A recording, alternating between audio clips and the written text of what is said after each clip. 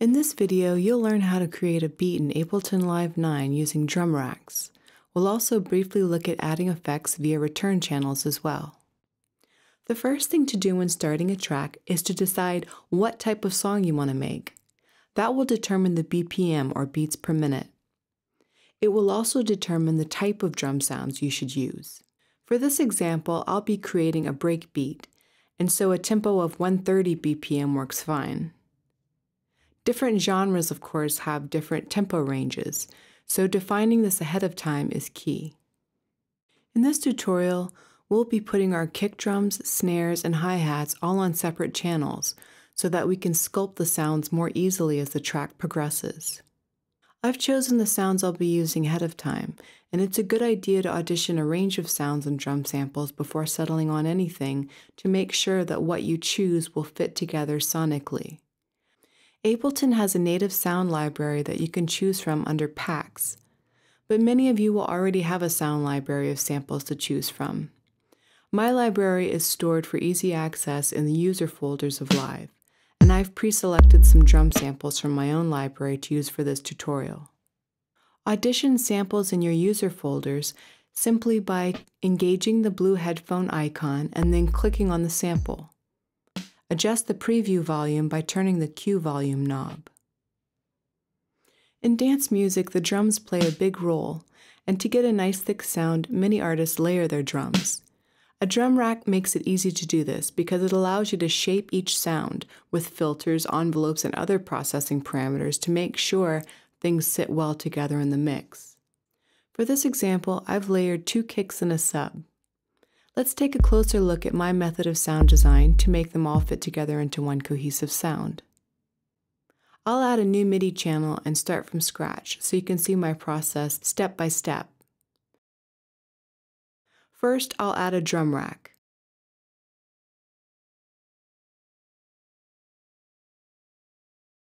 And then drag my sounds into each cell.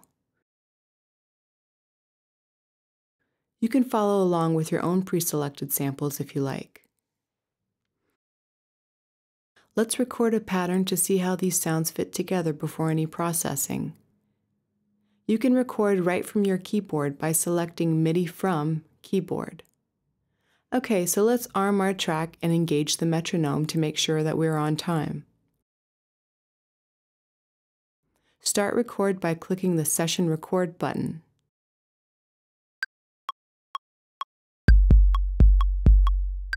And then hit spacebar to stop. Okay, that was a good take. Now let's quantize our pattern to 16th notes. It looks like I was pretty close.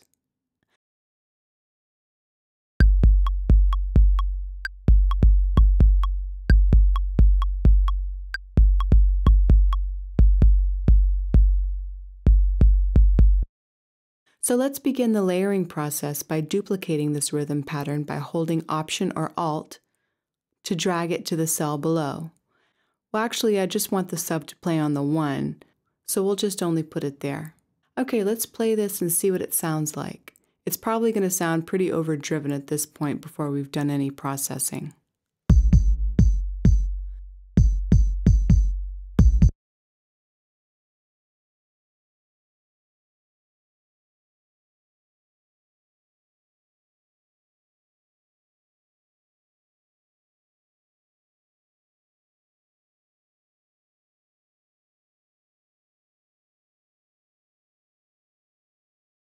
So let's take a look at Kick 808. I like the subby sound, but I want to filter out the click at the beginning to make room for the boom sub.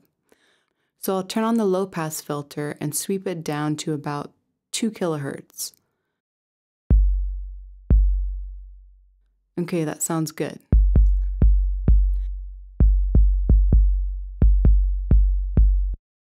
Next, let's look at the sample called bass drum. I like the boxy character it has, but I don't want that tambourine sound. So I'll put another low-pass filter on it and sweep it down until that sound goes away. There, that's good. All that we have left is the boom sub, and it's a really big sound.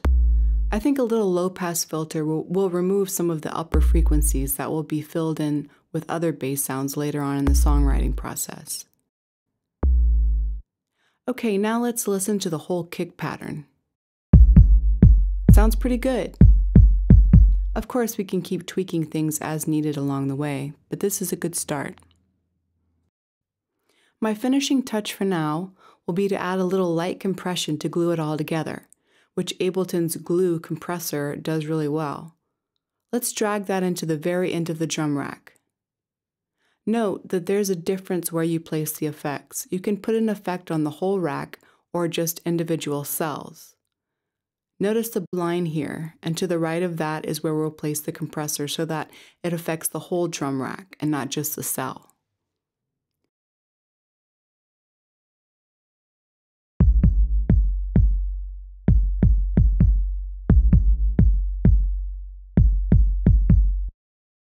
Okay, so let's move on to the snare drums. I've chosen 2 snares to layer and I have them already pre-programmed into a clip. Here's what it sounds like. Let me break down how I got it to sound like this. I've basically just done something very similar to what I did with the kick drums, which is to filter out the unwanted frequencies. I've used a low-pass filter on the 0971 snare and a bandpass filter on the snare 07 to isolate just the parts that I'm interested in keeping. Here's what they sound like solo without any filtering.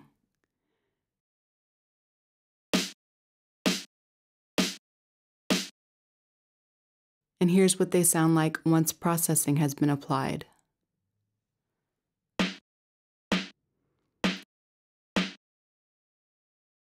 If you'll notice to the right, I've also added an effect to the individual cell. It's a utility which you can access in the audio effects that removes the stereo spread in the channel. This is a little trick that can make your sound sit better in the mix. Putting the kicks and snares right in the center will give more room to the rest of your sounds to be spread out within the stereo spectrum. It just creates better sound dynamics if you put your drums in the center and save the stereo space for your other instrumentation. I've also added some overdrive to give the snares more punch. Here's what it sounds like without the effects. And here it is with.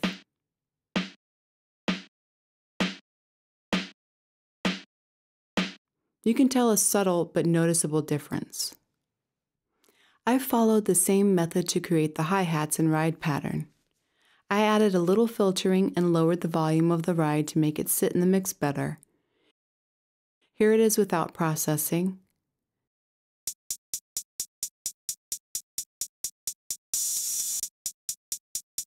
And here it is with.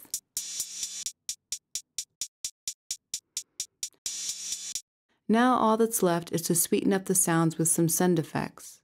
I have a nice distortion by Ohm Force called Ohmicide that I want to run the snares and hats through. To do this, we'll load up that effect on a return channel like so.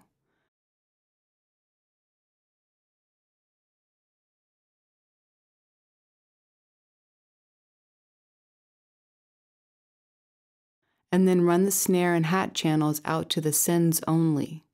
And then we'll turn up the send knobs for the return channel that houses that effect.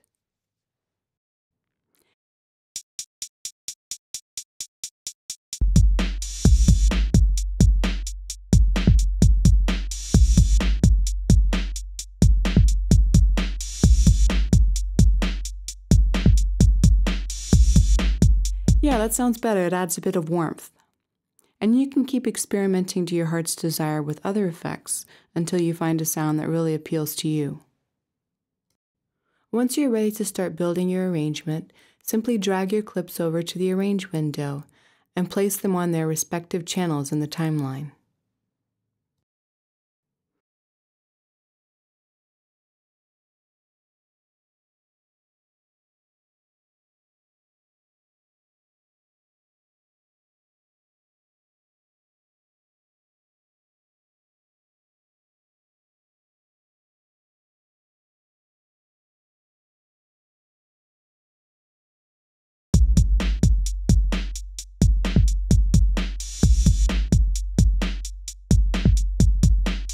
Congratulations on learning how to create a beat in Ableton's drum racks.